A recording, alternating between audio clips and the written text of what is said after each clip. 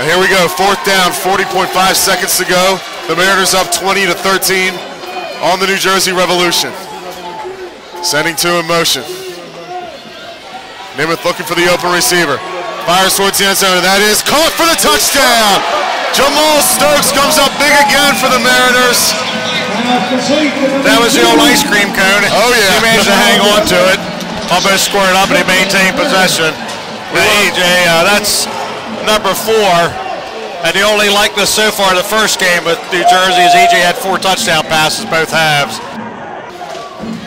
Back to throw. Fires, and that is caught, and he is free. Touchdown, New Jersey. Collins Martin comes up big for the Revolution, and they narrow the deficit. Now, this is certainly not the defense we've come to love. New Jersey, he was wide open. He had about 10 or 15 distance, and the DBs are just kind of looking at each other. I don't know who missed what, but not good. Namath sends two in motion. Back to throw. Fires, and that is caught by Isaiah Greer. Greer shifting, looking for room, and he's in the end zone. Touchdown, Baltimore. You know, even though things haven't gone that well today, that's EJ's 5th touchdown pass that ties a career high. And one thing that we were going to mention in our pregame show, EJ, with that, actually, that's number 52 as a Mariner. We were looking for that 50th touchdown. Winters back to throw, throwing deep for Lopez, and that is bobbled and caught, and he's at the 5. Touchdown, New Jersey. And just like that, momentum has swung back in the favor of the New Jersey Revolution. Greer at a quarterback direct snap. Fights towards the end zone, and he is in there for the touchdown. A big touchdown for the Baltimore Mariners. Isaiah Greer comes up big again. Our little version of Wildcat there. Isaiah took the snap. Brian Bradford coming in at fullback, leading away. Namath in the shotgun. Fakes the handoff, and it's caught by Stokes, and Stokes leads forward. Touchdown, Baltimore. And Spider-Man is on fire here. And if I'm not mistaken, that was Namath's 6th of the evening?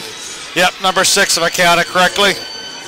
The Baltimore fans were kind of quiet for a while, but we certainly are starting to hear their presence in here. The old Bucket Brigade over there. Gotta love that Bucket Brigade. Sending two in motion. Bedard back to throw. Tries to get rid of the ball, and that is caught by Chris Mano. Oh, and a hard hit. An unbelievable hit by Daniel Orlebar. And that hard hit was brought to you by Alexander's Tavern of Fells Point. There you go. You could feel that sickening thud. 3rd down and long for the Mariners. Namath takes the snap, back to throw, and he is rushed. And that is caught by Isaiah Greer. Greer's got the 1st down and more. Looking for daylight at the 5. Touchdown, Baltimore. And you can put this one in the books, folks. 2:39 left to play. Baltimore up 53-27, and it doesn't look like New Jersey's going to get their first win of the season.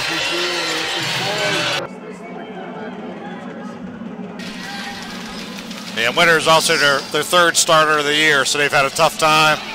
And he is flushed out of the pocket, and he is stopped.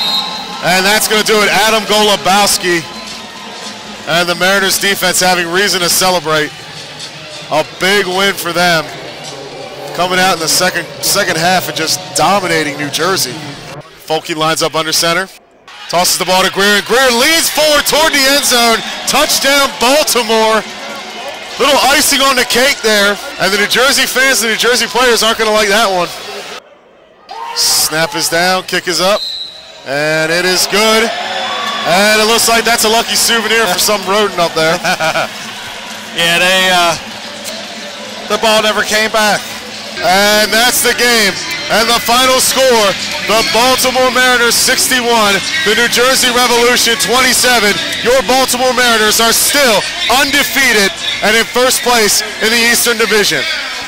Again, we had our little bit of a scare tonight, but the bottom line, I mean, we're sitting at 5-0. You can't beat that. We got 2 tough games coming up on the road. But in the end, a good ending. A great ending, unbelievable.